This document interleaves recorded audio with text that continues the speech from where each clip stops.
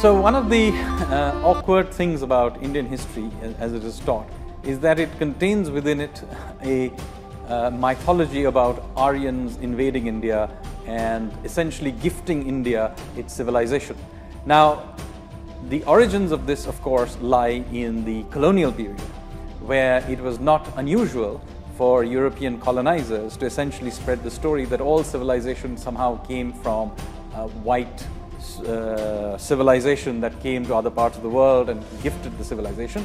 And you had similar things called the Hamitic invasion ideas in, for example, in Africa, and similar ideas also in India.